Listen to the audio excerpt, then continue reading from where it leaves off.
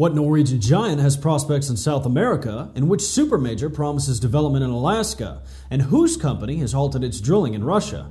All this and more when we come back.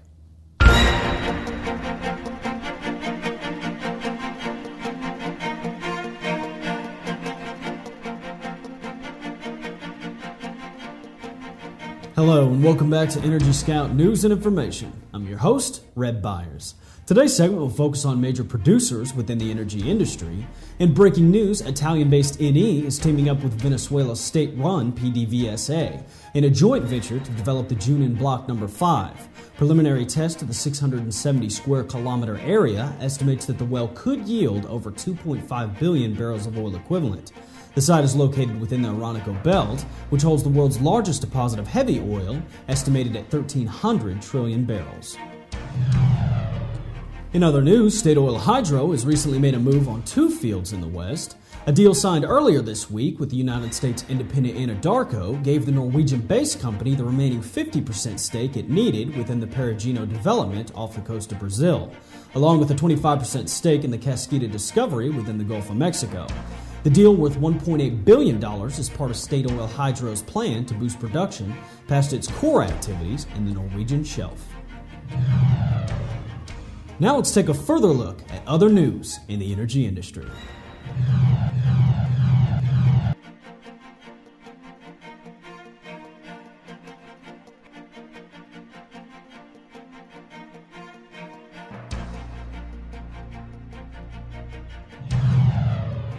And it's been a rough break for ExxonMobil as it has sent its 23rd proposal for the development of Point Thompson, Alaska, a site that is estimated to hold 8 to 9 trillion cubic feet of natural gas. Production manager for the Alaska project, Craig Haynes, has promised that the company will begin production of oil and natural gas as soon as possible. Along with fellow supermajors Chevron, BP, and ConocoPhillips, Exxon's new plan estimates that their $1.3 billion development will produce 10,000 barrels per day by 2014. BP says it plans to stay in its Sakhalin project in Russia despite its decision to halt drilling at the gas fields. BP is working with Russian oil group Rosneft on the project, and the two companies have decided to focus on analyzing seismic activities within the area. Two discoveries were made last year in the field, but both turned out to be dry.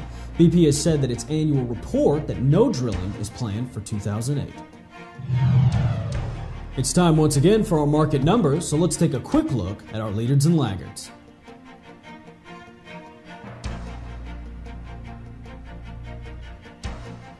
In gas and fuel, crude oil is down $2.93 to $99.52, losing that $100 streak we've had this week.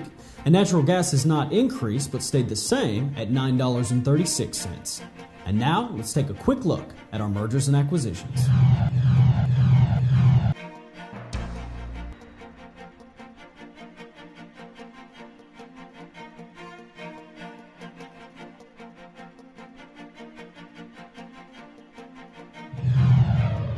In strange news today, who knew everyone's favorite fairy tale was a competition?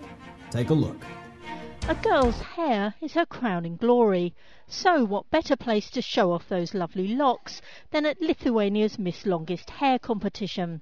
Girls as young as 7 came from across the country to compete. Competitors had to compete in 2 areas, the measuring of the hair and a special performance combining hairstyling and costume.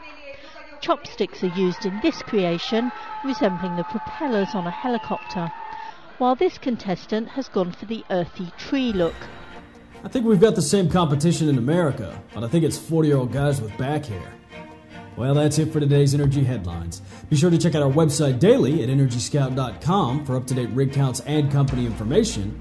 And be sure to stay tuned with us tomorrow. We will take a look at independent producers within the energy industry. For EnergyScout News and Information, I'm your host, Red Byers.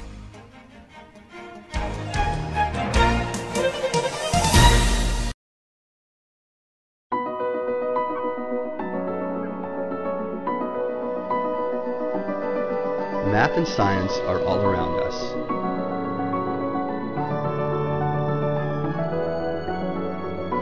And today, they're more important than ever.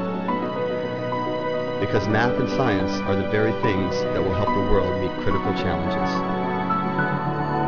like developing new and innovative ways to deliver more energy while protecting the environment.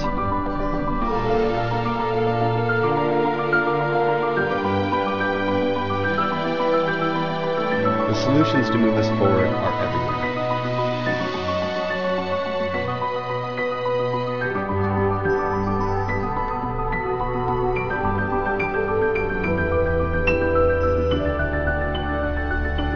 I'm Matthew Jimenez, and I work for ExxonMobil.